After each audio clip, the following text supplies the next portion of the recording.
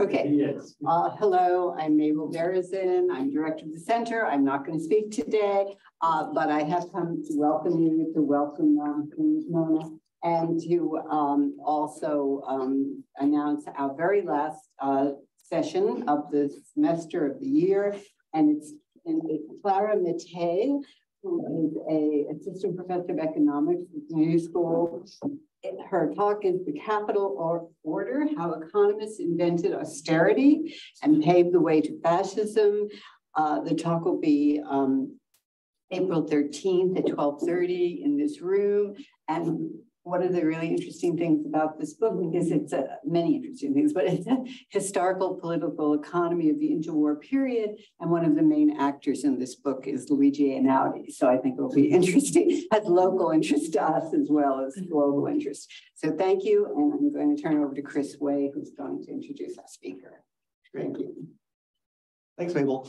I actually think our speaker needs no introduction to the small but devoted crowd who's here today. I think we pretty much all know Mona well, but just in case there's someone on Zoom, I will give the introduction. We're happy to have today, to welcome back to Cornell, Mona Kreivel, who was previously, as most of you know, visiting assistant professor in the government department from 2015 to 2019. A 4-year period during which she was an active participant in all the activities of not only the government department, but the Institute for European Studies, and a very prominent figure at the Einaudi Center. Mona got her PhD from the University of Mons. She's currently a senior lecturer at Victoria University of Wellington in New Zealand. She's one of the principal investigators for the New Zealand electoral study, ongoing panel survey, the most important public opinion enterprise in New Zealand. And Mona is an expert on and has published widely on media and campaigns, elections and media, and prominently recently disinformation in the media.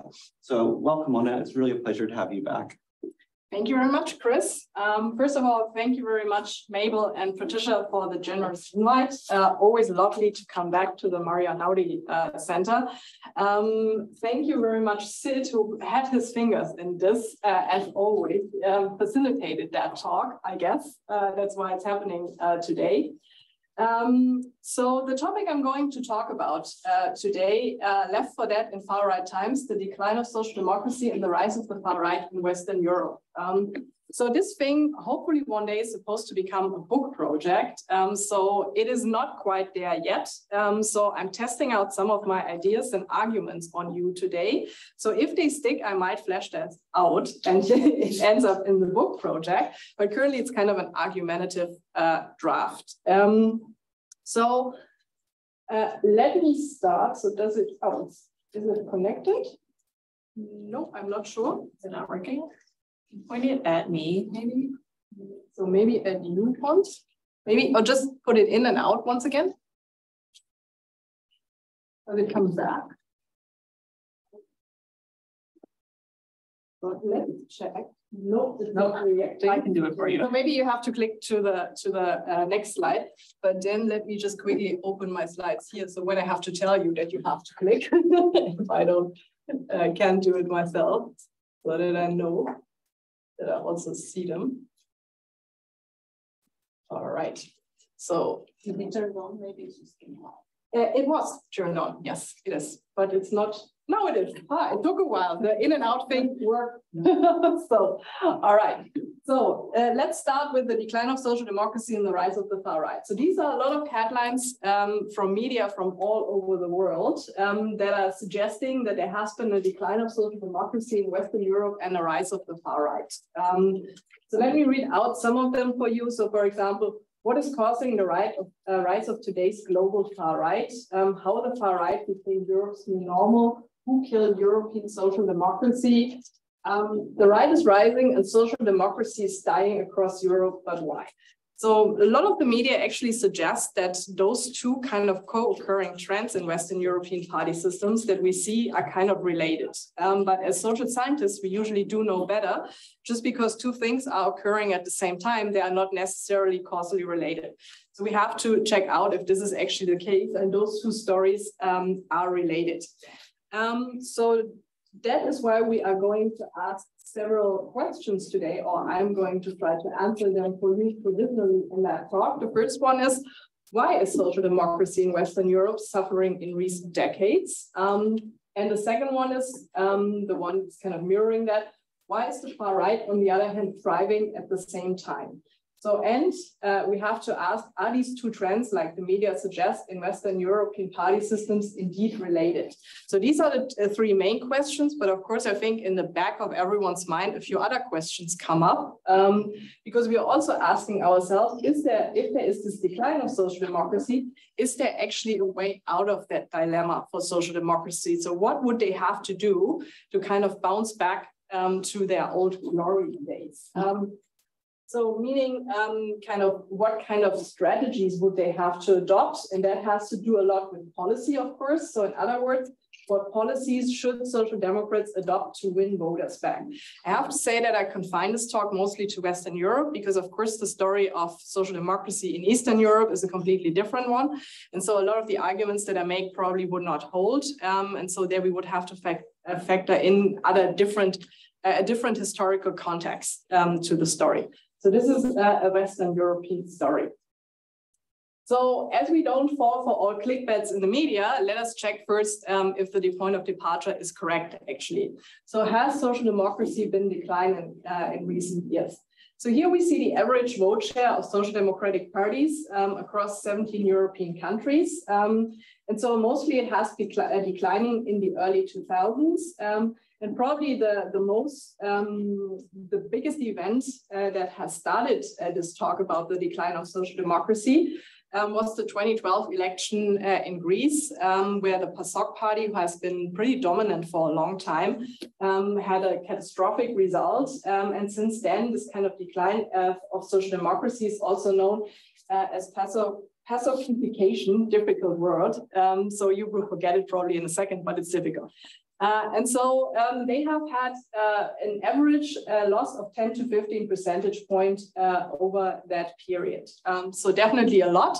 So we can say there is a decline of social democracy in Western Europe. So does that also hold if we look at kind of individual countries? So it might sound a little paradoxical to you at the moment that since 2005, Germany has a social democratic chancellor again for the first time.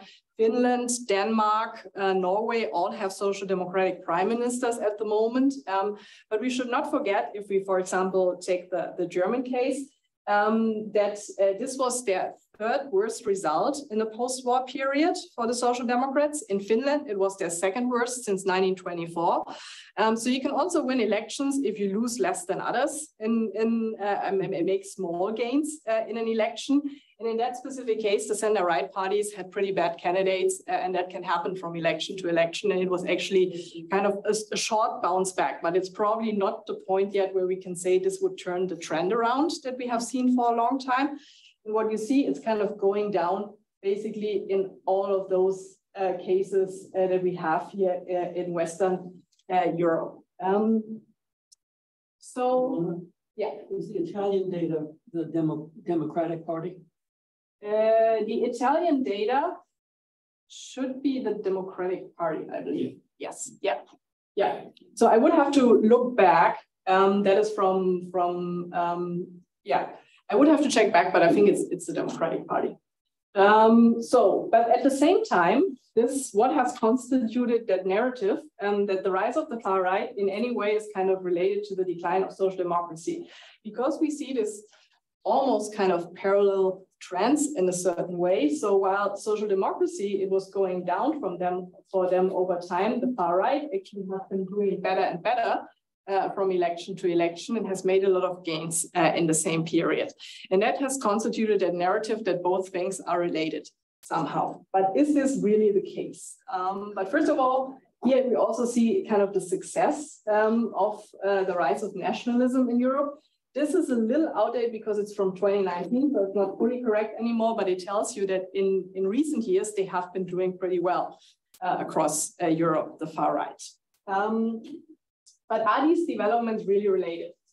I would say, and I try to convince you of it, the answer must be no, or at least not for the most part, because there's another player that we haven't factored in yet that plays a big role. So the majority of voters that social democratic parties have lost in recent years, I will show you they have actually lost to green parties and not to the radical right parties. So that is the first point. And social democratic parties have lost far more voters in the educated middle class and among the working class in any case. So the working class, as many suggest, is not their problem. Their problem is the loss of the educated middle class, and in particular, educated young voters, as we will see. So their competitor is within the left bloc, and it's not actually on the opposite. It's not far-right parties. The trend for far-right parties is caused by something else. So am I right about that? So here we see actually based on national election study data for a lot of countries from 2000 to 2018, where voters have gone to from social democratic parties since 2000. And we see that the majority actually has gone to green parties. Several have also gone to the center-right parties. That will be another interesting part that we might have to kind of uncover why this is the case. The green parties, I will explain in a second. Center-right parties first. A lot of the center-right parties have actually moved a little bit to the left during that period.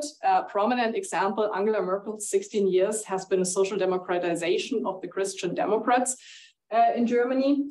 And so like even things like making gay marriage legal and stuff like that has made center-right parties also attractive for progressive voters. So they have actually moved a little to the left. So that might be a part of the story. But why the green parties? So here we see that the green parties might be the new left in Europe.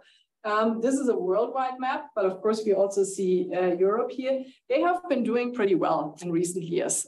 In some countries, at certain points in kind of the polling before elections, they have even been before the Social Democrats. And people were kind of talking about, will there be kind of a Green Party-led government?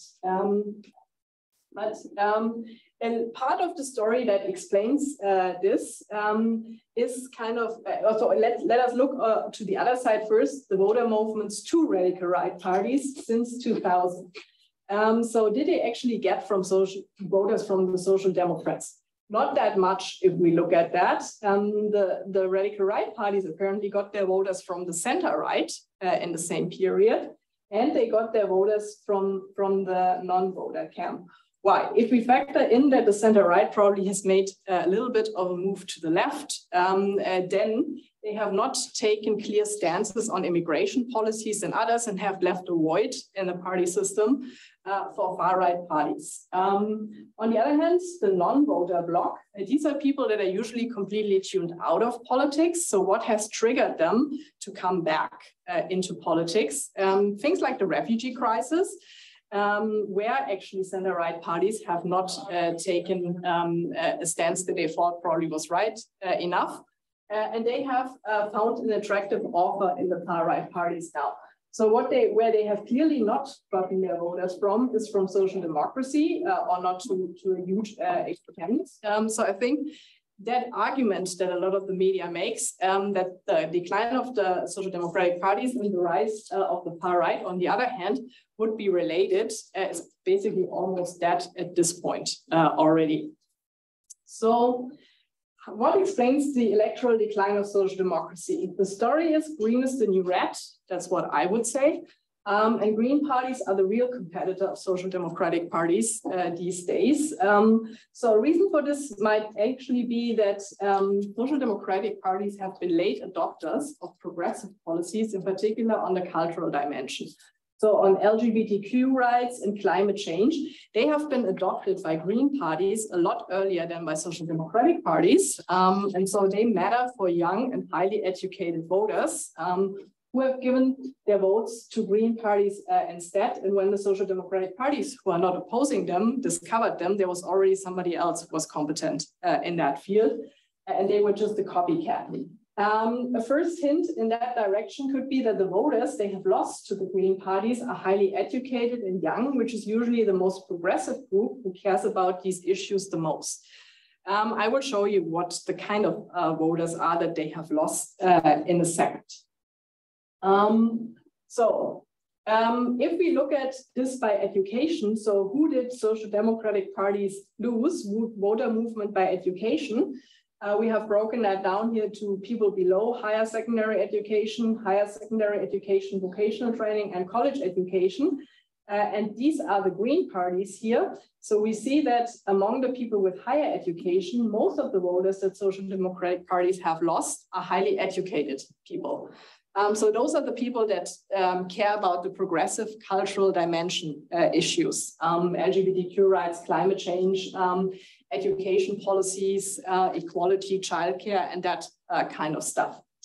So probably on the education side, this story holds.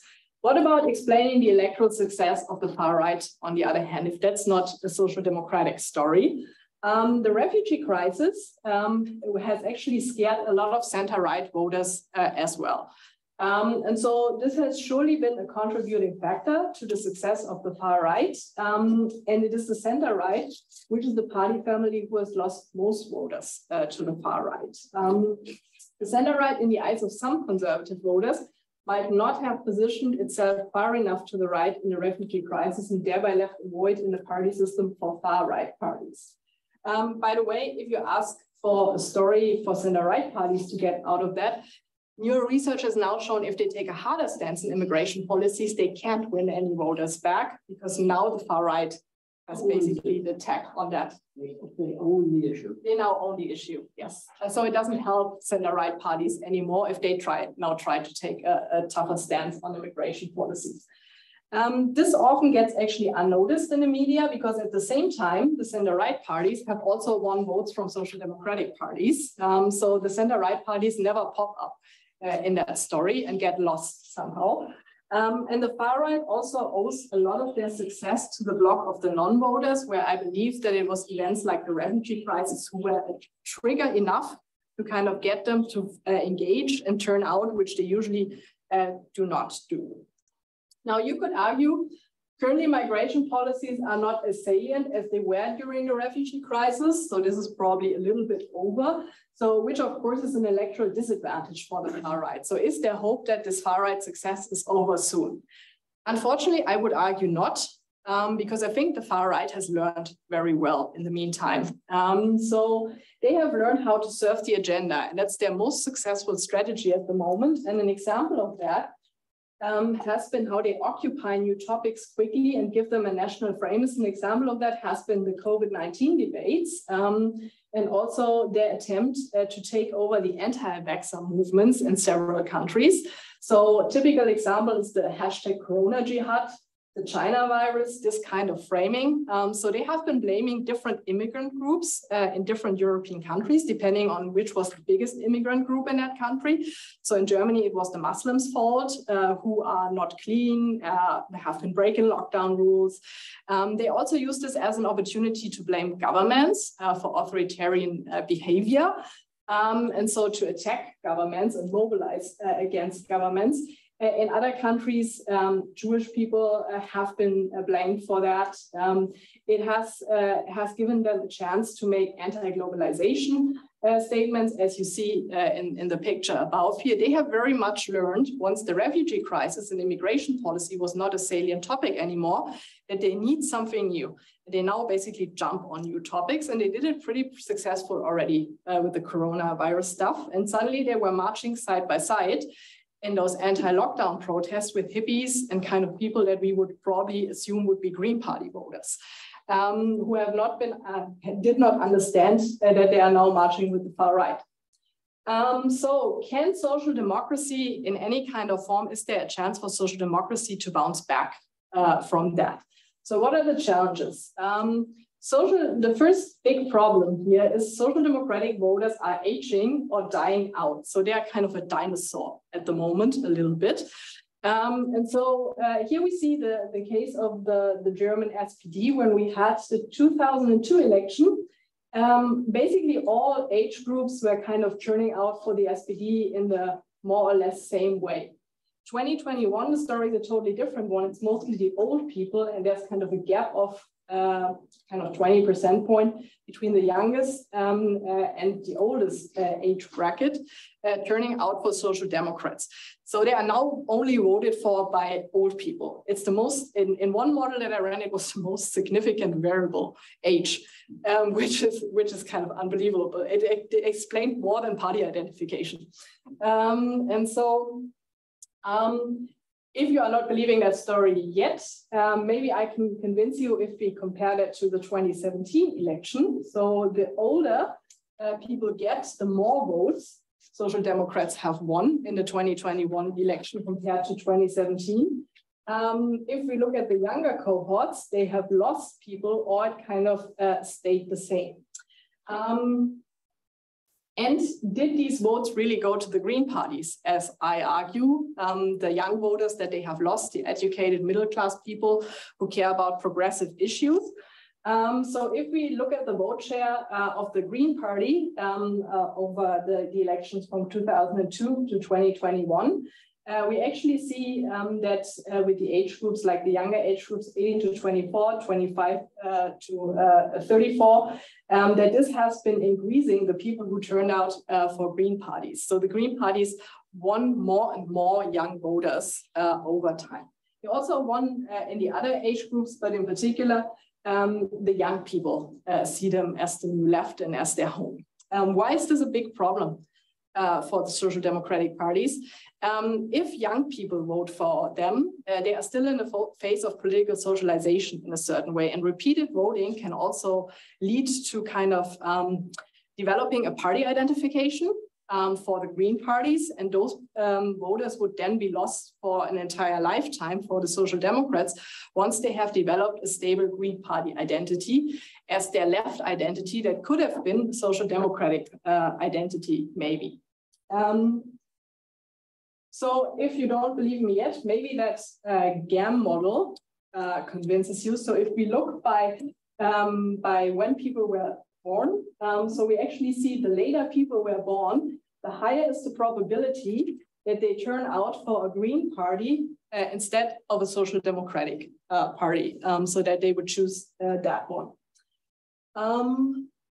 So what is the other challenge? It's not the only one that they have to confront. So the party landscape overall has all changed in most European party systems. There are far more parties these days than there were in the past.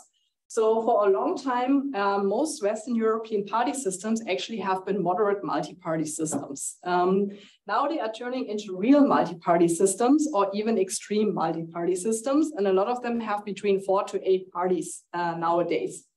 Catch-all party systems don't work out that well in these kind of real multi-party systems compared to moderate multi-party systems. Because basically you have to take a clear stance and make clear what you are standing for ideologically in such an extreme multi-party system or real multi-party system. And this kind of catch-all centrist strategy is not working that well anymore under those party systems. So centrist positions will be less attractive, which is also reflected in the vote share of catch-all parties in general.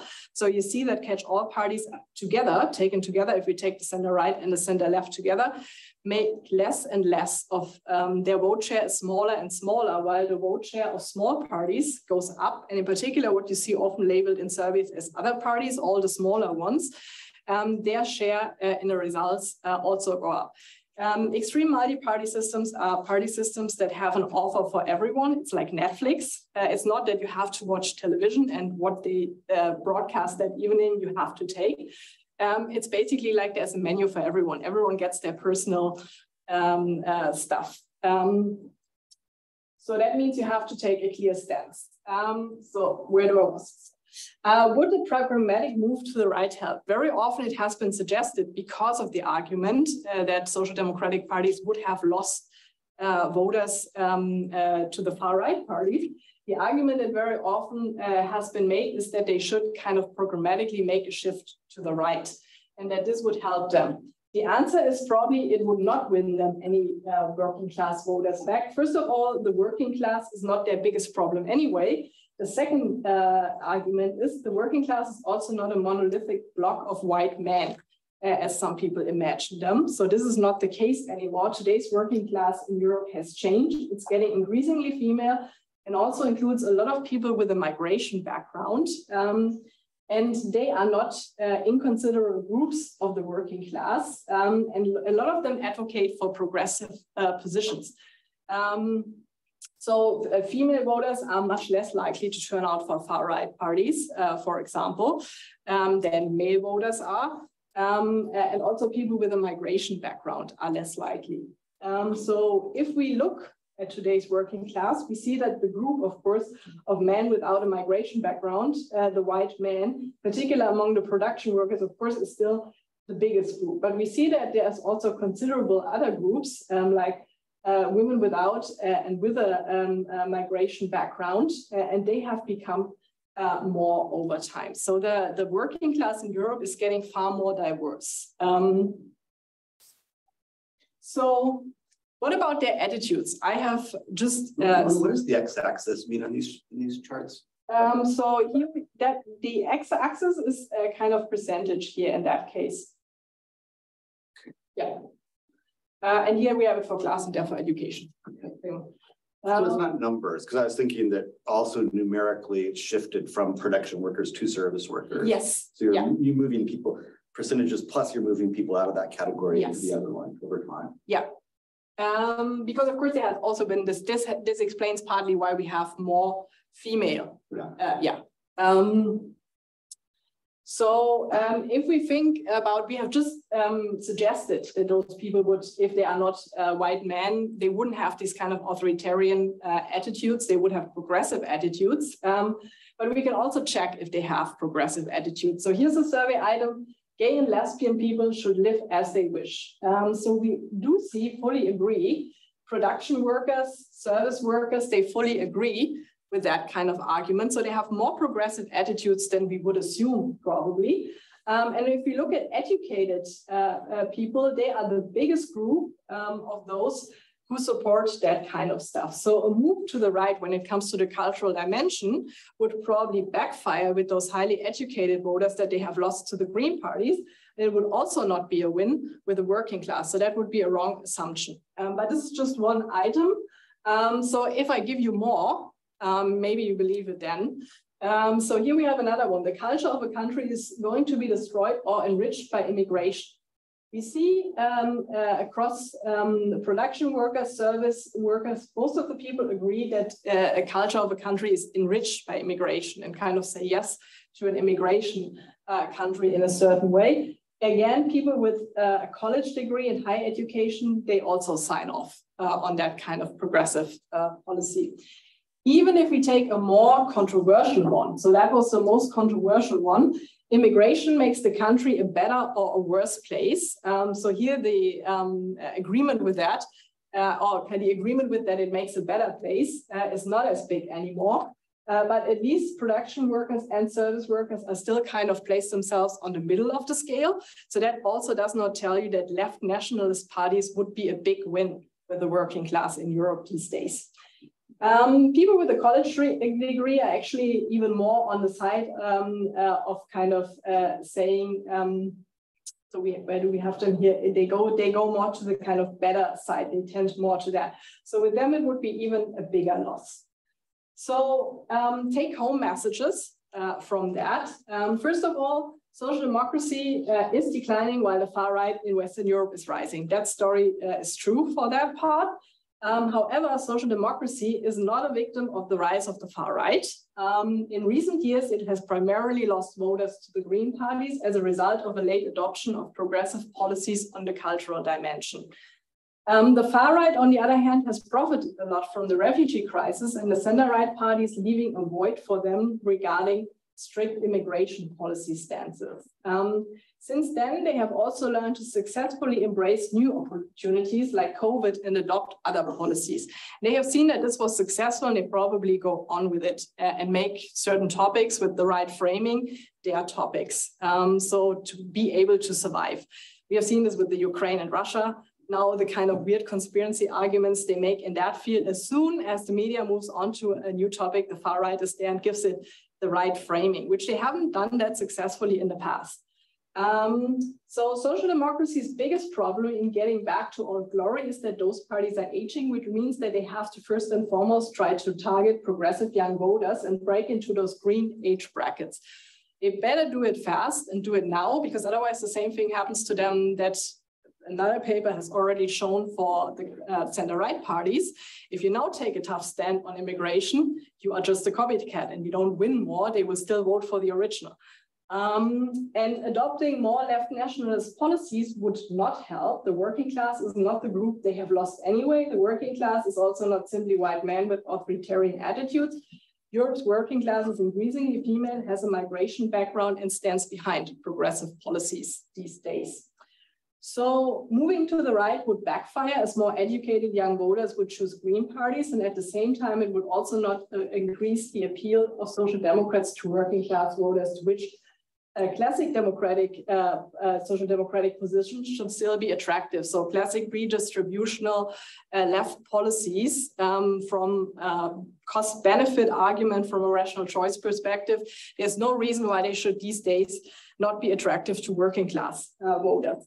Typical centrist catch-all party positions are less attractive the more Europe's once moderate multi-party system turn into real or even extreme multi-party systems, in which you have to make a clear point where you are standing on something.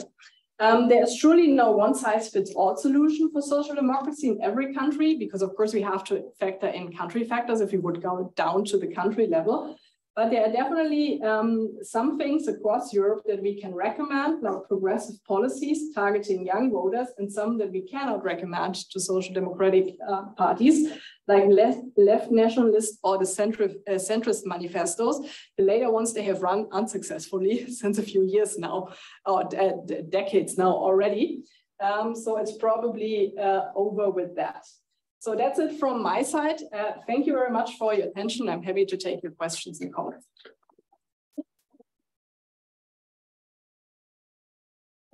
Whoever takes questions, I'm not sure me or I do. Okay, so I confess that I'm coming from both a social democratic and a sociological background. And in my sociological background, I'm very influenced by the Italian industrial sociologist Carlo Prigilia, who I've mentioned to you. And Carlo has come out with a book with the same dependent variables as you have. But in contrast to you, he argues that the same trends are responsible for both the loss of social democratic votes and the rise of extreme right-wing votes. And the difference is he's doing an essentially structuralist argument. So what connects the two are something I didn't hear you talk about, at least not in this paper, and that is changes in the nature of capitalism. And Prigilia argues that it's structural changes in the nature of capitalism, which separately are responsible for the loss of social democratic votes and the rise of far-right votes. So it's not like the two are directly connected. It's that both of them are affected by a third and macro structural factor, changes in the nature of capitalism. And I confess I should have given you Carlo's book before now. I didn't realize this is what you were going to talk about, but it's extremely relevant. It's what I consider an intelligent counter argument to your argument. By intelligent, what I mean is it brings in unmeasured intervening variables, and where you are looking, you seem to be looking at the two camps in relation to each other, and you clearly have shown that the two camps are not clearly co-responsible for these changes.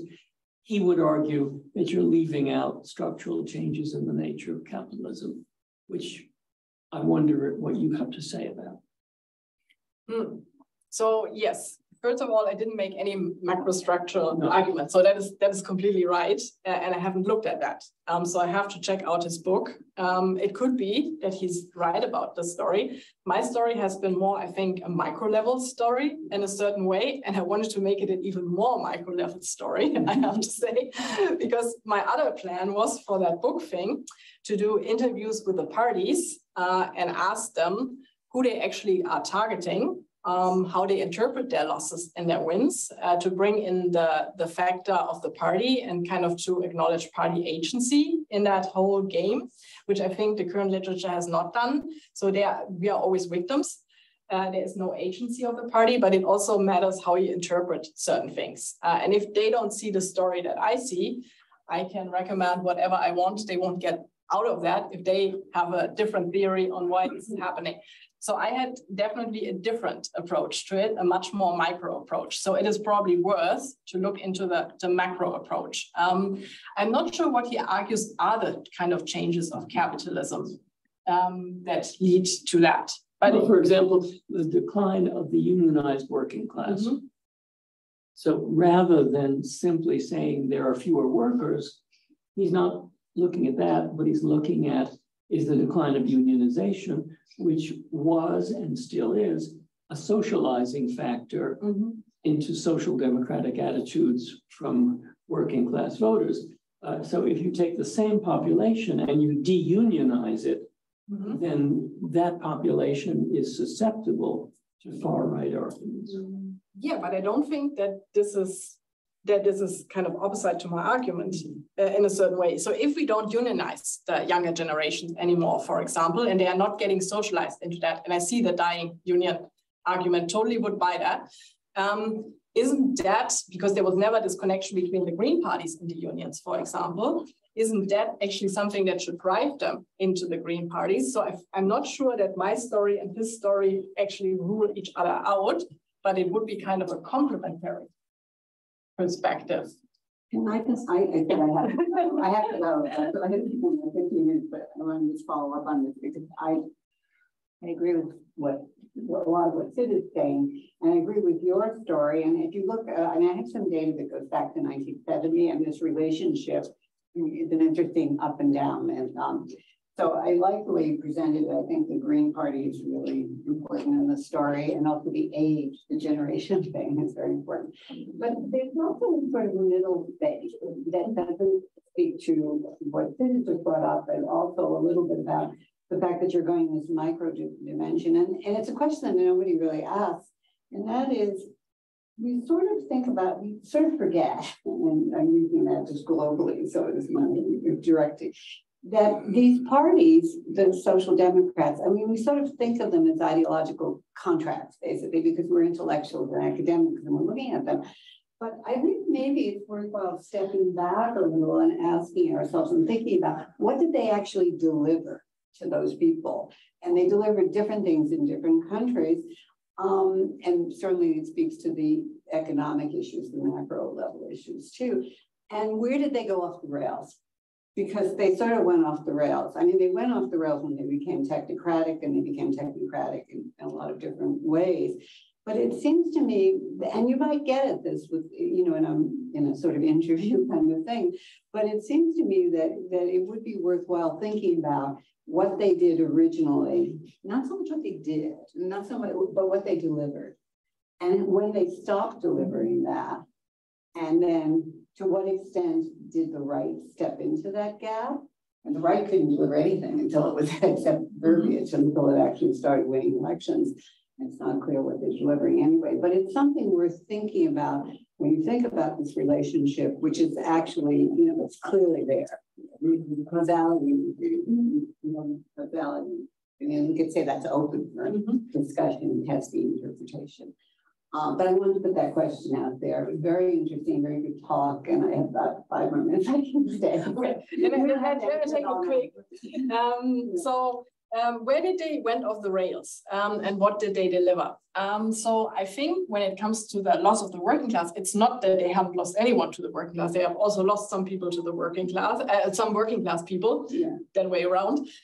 So I think I think a lot came off, it started with Tony Blair's Third Way, Gerhard Schröder's gender policies and other stuff when they moved away from classic redistributional policies of social democratic parties. I think that is still what the working class would be in their interest and what they want to see. It took a few years for that effect to trickle in, I believe, because I mean, like, it takes a while until you see the effect of those policies on the working class and on your own pocket. So I think this is where they went off the rails with the working class. With the younger generation, that they did not socialize them anymore. This is probably partly a story of a macro thing. So we don't have these kind of social context milieus anymore, in which people are socialized into social democratic parties because of lots of mobility. So these are structural factors and individualization. So we are not growing into social democracy anymore from kindergarten and socialist song evenings and all that kind of stuff, and they help you out with everything. So the younger generation, they have, I think, way too soon. They have just seen the Green parties for a long time, not as a real competitor, but the ones that give them a few more votes to form a coalition, that they need to, should not attack too much during a campaign. But they have not seen that they have picked up topics that matter to the young generation, like climate change, LGBTQ rights, and other things, and that the Green parties have become experts on those topics and competent on that. So I think they went off the rail with the younger generations and realizing way too late that this is topics you need to care about, which probably had to do with the working class in a certain way, because the climate change thing for the social democratic parties was a big struggle. So how do you lobby for the workers? And at the same time, because they have been working in some of the industries that haven't been very climate friendly and others. So the social democratic parties had a bit of a problem, I think, in that respect, and left that to the Green parties, thinking they would get them a few more votes to form a coalition. But they have missed out that this is a topic that a whole generation cares about the most. And so I think they went off in two different wrong directions, figuring out what the younger generation wants and taking away from their core working class voters with the period that came after Tony Blair, Gerhard Schröder, and others, and following those kind of course. Yeah. Ken, I think, has to leave. Sorry, Chris. I think I have to take Ken first and then you. I think Ken go first. Thank you. I'm just curious in looking at your argument. I'm trying to sort out, is this a story? I can see sort of a couple different macro level, macro in a different way from what Sid was talking about, but sort of macro level explanations for what's going on. One would be that this is a story about polarization. Center right's losing votes to the far right, center left is losing votes to the radical left or to the Greens. So it's a story about polarization. Another alternative interpretation would be that this is a story of the politicization of a cultural axis of contestation that is orthogonal to the conventional left-right economic axis on both the left and the right, whether or not we should be calling it a right, especially as they shift leftwards on economic policy is a different question. But a third sort of macro interpretation would be that this is a story of whether you call it a new generational cleavage or just a fading of the Bartolini and Mayer cleavage about the time they wrote their book, and sort of the emergence of a new generational politics, and the old cleavage no longer captures it. And so you get, some sort of new cleavage that is emerging, capturing the younger voters. Do any of those three resonate with your understanding of what this story is about? And does one of them make more sense than the others? I'm not sure it has to be one story or the other in that case, given how big the trends are that you see here. When you think about that gap directly at the beginning, the very one of the very first slide, I think it is hardly explained by one of those factors alone, what you see there. So there is more than one story probably going on. The polarization story I like as well, in particular when I think about France, where you have seen how many voters have run away from the center right and the center left and from the big parties and are now voting for the radical left or the radical right, and have kind of settled there, and they have been gaining voters to a high extent. So there is a certain kind of, I think, an increasing polarization in a certain way. The cultural story is the one that I have partly tried to sell to you, because I think the cultural axis is meanwhile much more important than the economic axis, or similarly important than the economic axis was for a long time. It, I think, explained more in the past, and the cultural dimension has become more important. So the new generation cleavage, yes, it is partly that. I'm always a little hesitant in directly calling everything a cleavage. So, but yeah, it is probably a big thing, but there have been so many people that whatever popped up, they have constituted a new cleavage. None of this did stick for a long time. So I'm always a little hesitant to directly speak of a new cleavage in a certain way. Also, cleavage is not only the difference that we see there, and if it doesn't get politicized in a certain way. And I'm not even sure the Green parties have yet understood. They have been celebrating their wins and whatever, and suddenly the German Green Party has chancellor candidates because they know they now can get there. But I think they have not already fully understood where they have actually hit the social democratic parties the hardest. And so they could make more of that probably. But yeah, I think it is basically a lot of those stories at the same time, given how big this is what we see here, and not just one of those stories alone that would explain it all. So yeah, I haven't settled on one yet. Maybe strategically I should. Probably more in a micro camp than in a macro camp. I'm definitely a micro level person, not a macro level person. So yeah, so one doesn't exclude the other. No, it doesn't, I think. And I think that it's the background story. But the idea of left libertarian versus cultural and conservative, that idea goes back to the 70s and 80s with Kitschelt and so forth. That's not a cleavage. No, what was and still is a cleavage is something that's based in social reality. And I think the cultural cleavage, the cultural quote unquote cleavage, is not based in social reality, or we could argue that no, not the same as the working class bourgeois cleavage. I'm not really contradict you, but I don't have to leave too, but I think that one doesn't exclude the other. And the thing is, we've got two things going on. It's this phenomenon that's happening in all of Western Europe. I agree, Eastern Europe is something different. But then each one, and this is where I think the culture story is important, is that there's a thing that I call deep culture. And the deep culture, there's a kind of generalized deep culture in the old Western Europe, there's a Catholic conservatism, Protestant, but then in each one of these national spaces, the acting out of that is quite different. And I think that's where the culture will probably come in. And I think culture is really important, as I argue, and then the economics are also very important in this story.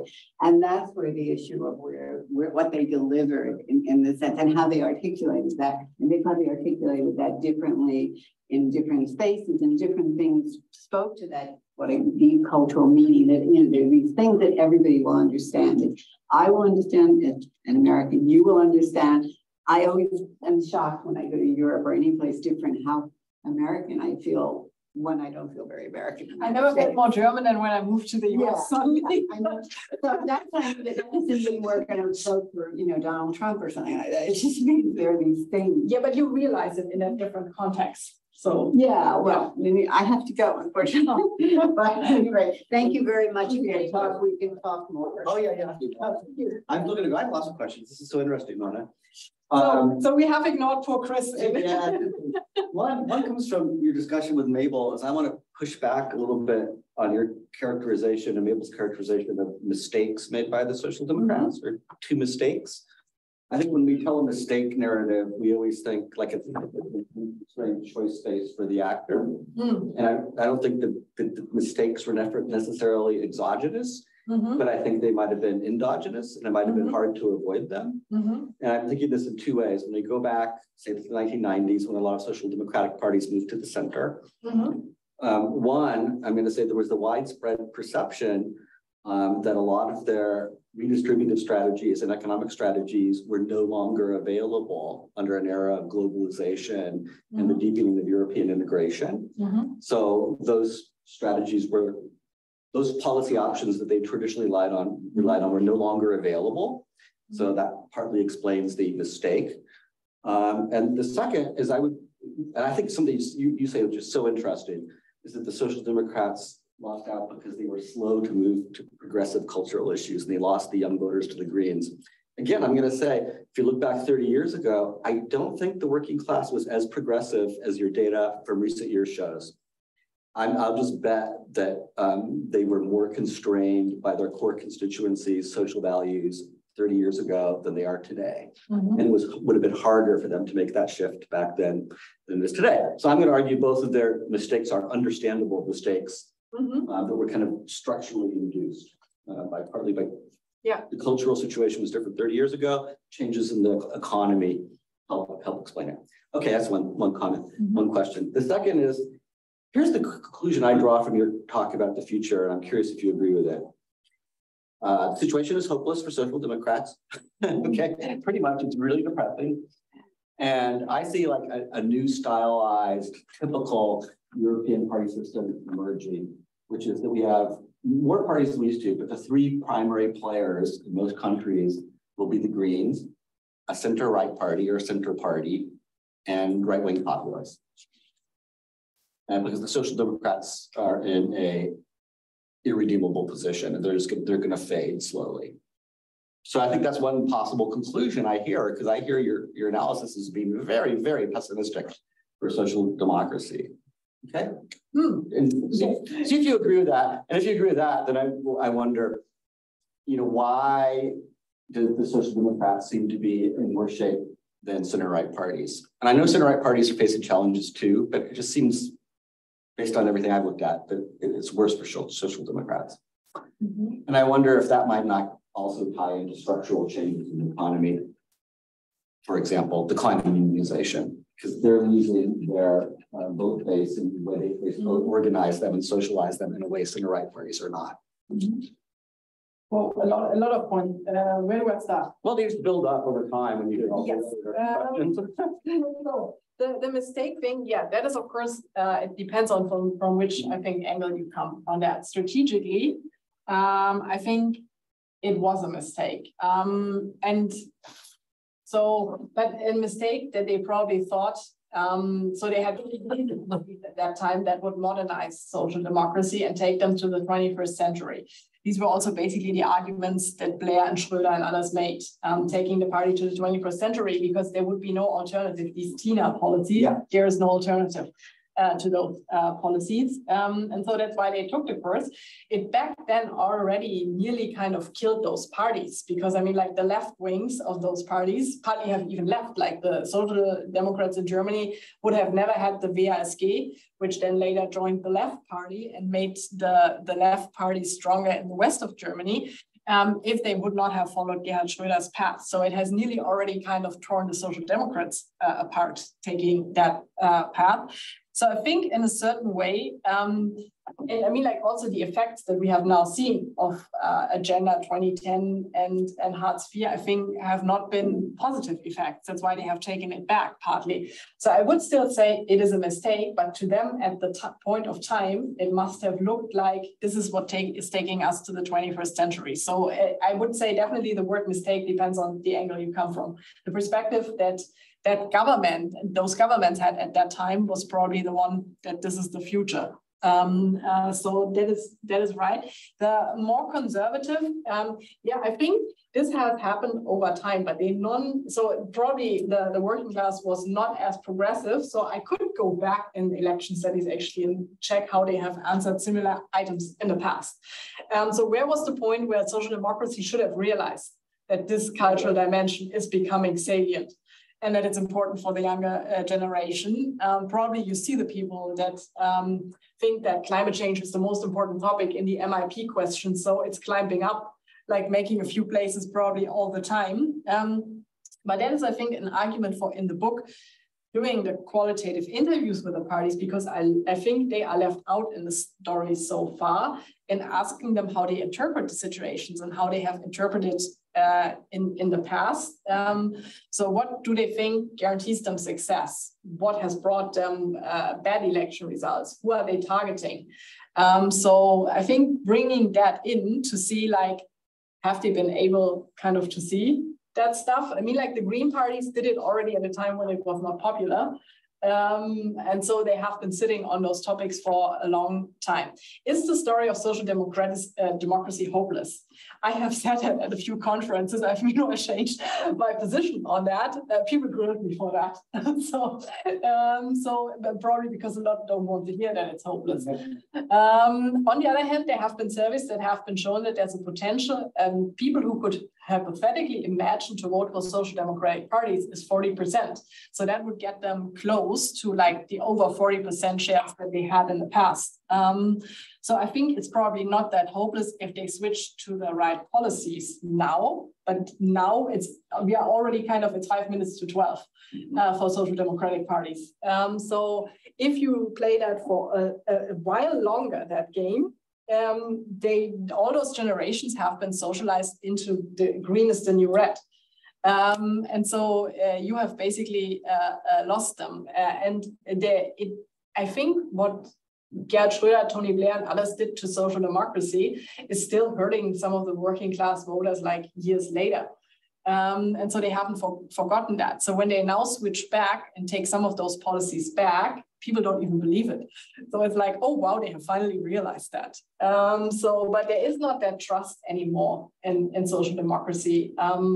So it is difficult to come back for them. It's 5 minutes to 12. The question, if it will be only Green parties, center-right parties, and radical right parties, I'm not sure about that. Social democratic parties probably have to live with the fact that they might not be the strongest partner in a government in the future. It could be a government under Greens, in which they are the smaller coalition partner. So that is highly realistic, I would say. If they completely go down, France is already a pretty shocking example where you think like the Socialist Party is dead. And so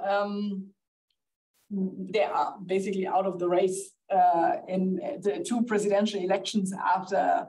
So that was, what was it, 6%? Yeah, something? maybe even more last time. Even and they're almost gone in the time. Netherlands too. They're really in bad shape in the Netherlands. Yes, so they are in a bad shape. On the other hand, look at examples outside of Europe where social democracy, I think, has reformed in a very successful way. So I'm now taking the New Zealand example that nobody will ever think of. If you don't live in New Zealand, you don't think of it.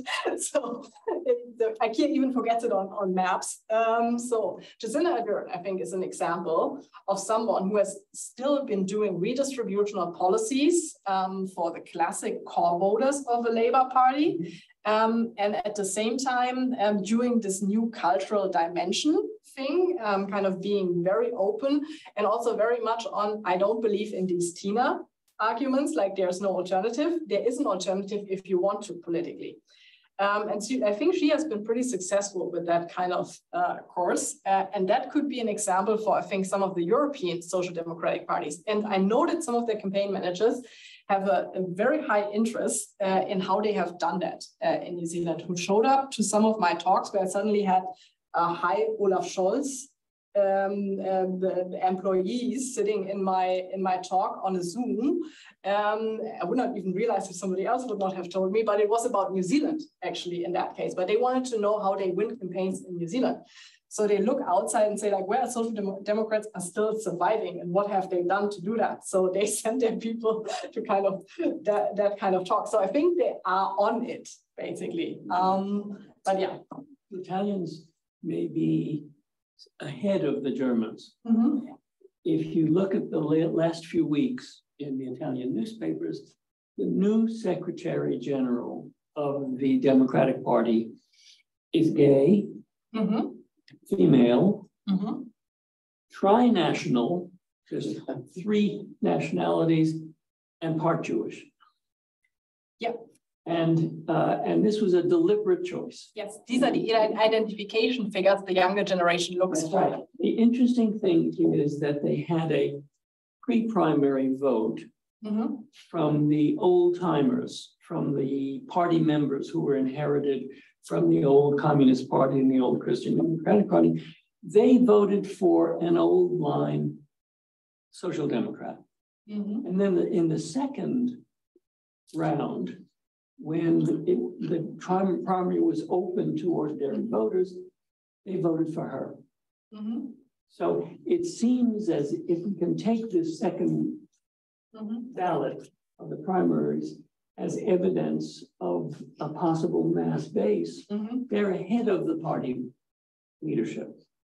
Yeah. So And that would be something where Italy, which always looks like it's behind everybody else, they may be listening to the New Zealand story.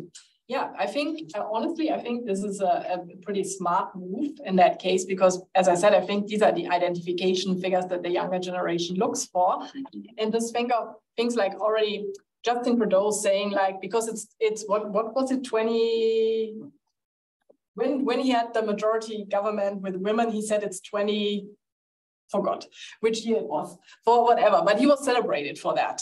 Think like the prime ministers like Sanna Marin, who have been, of course, also been accused for partying, but on the other hand, have been celebrated as a young figure in a certain way, who does it not the old style way. But I think parties are slow, as we have seen with the vote here. Organizational learning is pretty slow, and parties have also been always more extreme than their voters.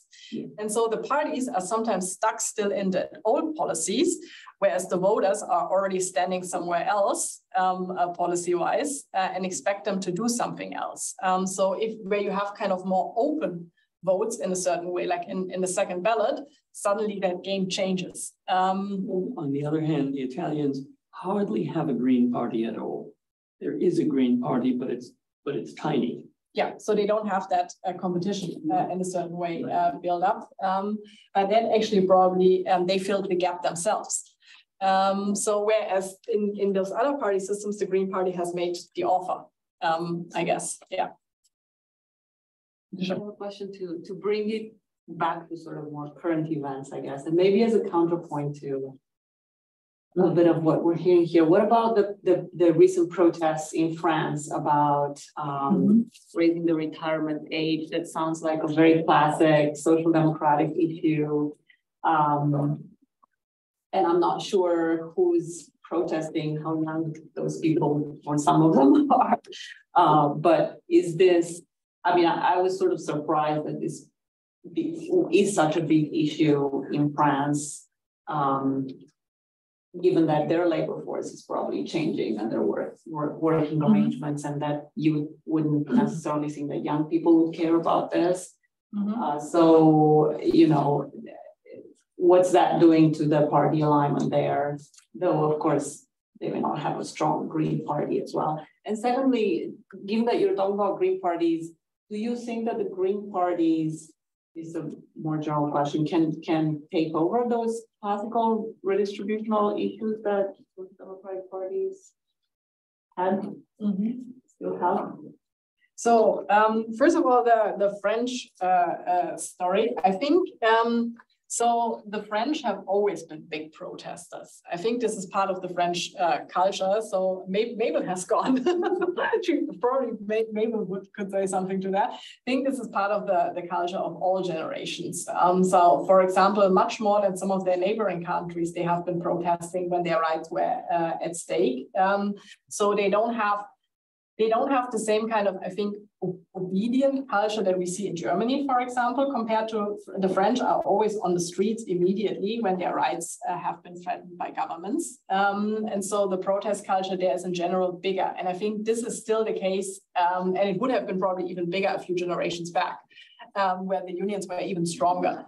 And so, but they still go out on the street. It's part of their culture. The French party system, it would actually been a good opportunity for the Parti Socialiste to come back in a certain way. But on the other hand, Emmanuel Macron has probably destroyed this party system single-handed.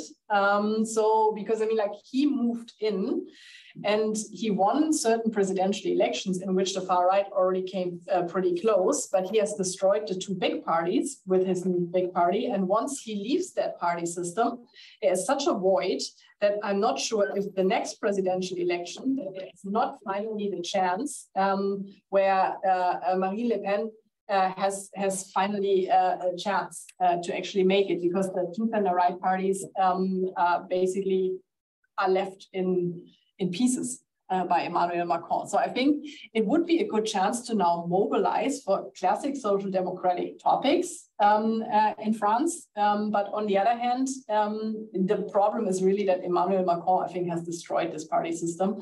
And the one time he can't run anymore for an election is the really big void in that system, because the two center left and center right parties are, yeah, they have imploded since then.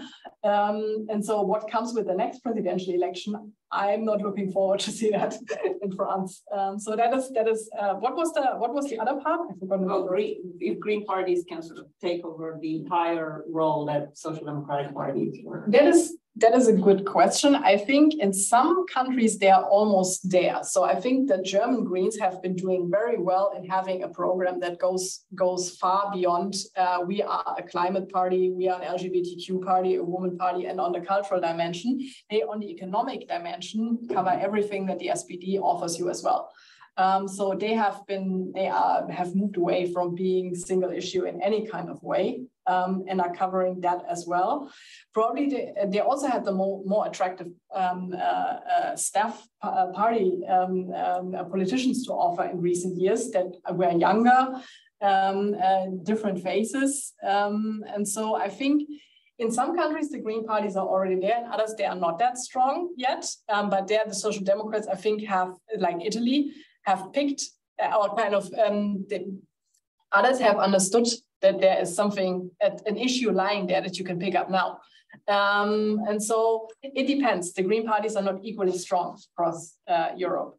So the German Greens are very far developed and are basically doing the job of the SPD since a while. That is not the case in countries like Italy. On the contrary. Yeah. If there is a green space, it's open. Yes. Because the new parties that have come into existence in the last decade are populist parties. And the space that they're trying to pick up is economic nationalism. Exactly. So it's left space open, but the Democrats have been very slow to pick it up. Yeah, because as I believe, that's why we need to factor in the party side as well. Yeah. They are slow in picking that up. The organizations are very far behind. That's why they also have the train has left the station without them when it comes to the progressive issues like LGBTQ, climate change, and others. And they so late have realized that this would be a topic that you need for the young voters in the future. And you could see if we go back to that one, for how many elections there probably was a chance to actually show that you have lost the young voters. And you should have figured out why you have lost the young voters. So the German SPD here still kind of doing, okay, everyone in the same thing. And then it goes like, the young brackets go like this in your vote share in those groups. And so you should have realized that you are a dinosaur and something is not attractive to the younger voters here. So you had a lot of elections since then to figure that out, that story, I guess. But I love to talk to the parties and actually figure out when they have figured it out or if they still haven't. So, yeah. your LB liberal category, would you call that center left? So the LB, so there I have where is the graphs? Let me check that. So, no, it's probably in that direction. So there we have it. So that category. Yeah. So that is mostly kind of the liberal parties in a certain way, like also libertarian. Neoliberal policies, those kind of parties. There's not much. So I was trying to picture laying out all of those on a including radical right. So radical left is obviously on the far right. Radical right is obviously on the far right. Center right is a bit right. I don't know if it's so reasonable to try and sort liberal, green, and social democrat, but if you were to sort of sort them left to right, how would you? Oh, so first of all, I can't show you that because that is not on, I haven't sent her that presentation. I would have another one in which there would be, at least for some countries, a plot for that. So that depends very much on the countries. And I think the best way you could do it is with party manifesto data, where you can actually see how far left or right they are. And so if I would just sort these groups across Europe, then I think the radical left, of course, is the most left, followed probably currently by the Green parties or the social democratic parties, but that very much depends on in which country we are. Followed by because they are very progressive, usually on the cultural dimension, by the liberal parties, followed by the center-right parties, followed by the radical right parties. And so I started from saying that the liberal, center-left might be a reasonable synonym for that. Just it sounds like to me. You're saying liberal is probably, liberal is probably on average a little to the right of green and social democrat. Yes. Yeah, because of the economic dimension, because they are usually neoliberal in a certain way, and there they are closer to the conservative parties. On the cultural dimension, they are usually closer to the green and the social democratic parties. A future biographical question. When do you expect this book to come out? Good, you mean if the trends kill my book? The trends could turn around in some countries. The trends. At least, I mean, like statistically, I would say we need 3 elections to see a trend, kind of 3 measurement points to see a trend turn. And given that if we look at the latest elections, where we even had some social democratic prime ministers again and the social democratic chancellor in Germany, these were just small gains or even losses and still kind of pretty bad results, far away from the 40%. I don't see them. So I think there's a chance that I can still write that book without being wrong and being out. The reason I ask is because of your idea of having an interview phase. Yes, that is the one that I'm doing in the next 2 months. Some of the appointments for the interviews I have already made. So the interview guideline is there. How many countries will you interview in? Probably 8. And how many political families? So I was just thinking about social democratic and far right parties, because I'm just thinking about those 2 party families and if their story is related or not. The Greens are basically the profiter of that, but they are not the focus of my. N is 16. About that, yes. Countries. Yeah, two families in each. Yeah, I think in the UK I had 1 more. Yeah, so but it's about 16. How many interviews in each case? As many as I get, at least 2 per case.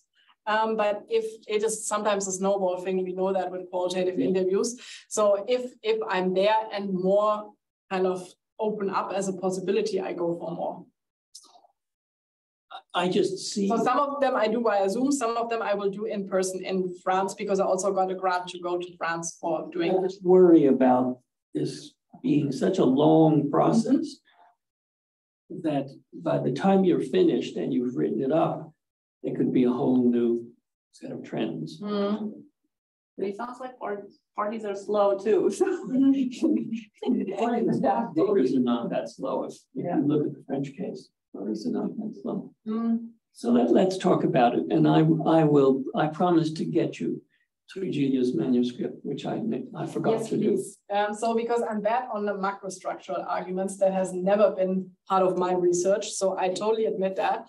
And that's the story I usually leave out. I do the microstructural side of, or the micro side of it. So behavior is always more my story. So I love to read that because I actually don't think that it's kind of contradicting the argument. It's a background story. To it, yes. All right, let's look here. Thank you very much, Mona. Thank you.